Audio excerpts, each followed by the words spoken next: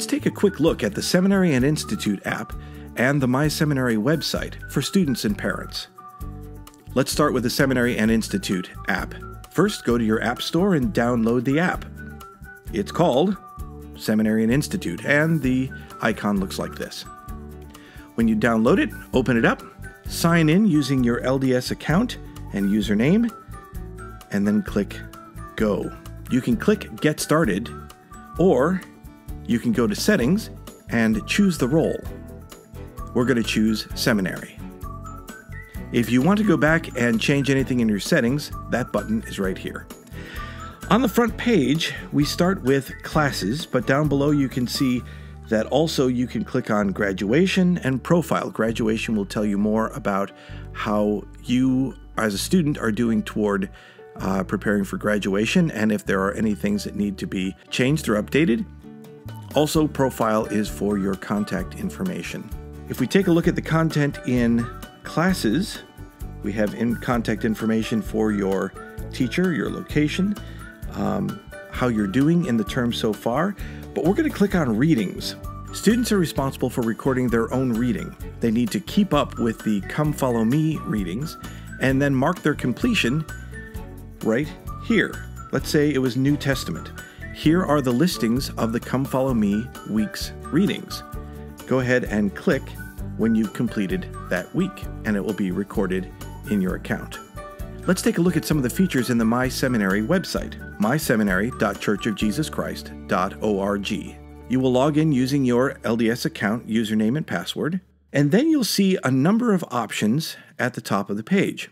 There's the Home button, which gives you a summary of the information. You can click on Registration to register your student, Reading Progress, Current Course Progress, Graduation Progress, and Contact Information, which contains not only your information, your parents, and other contact information related to your seminary program.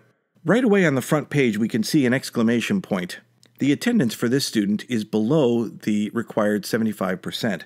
So to find out more, we can click on the Class Progress button, and it will show us not only the percentage, the number of days that need to be made up, which we saw on the other screen too, but also it gives you a list of the absence dates so that you can double check that with your student or teacher. You can see it in list form or calendar form. Let's take a look at the reading like we did for the app. Here, the same thing. You can choose the year that you're studying.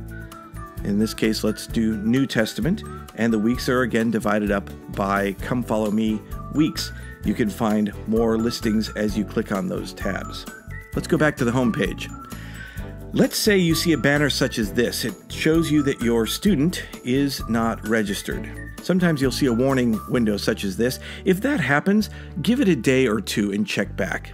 Most often it will disappear. If it continues, then go ahead and contact the administrator listed on the warning. To register your student, you can click on the registration button.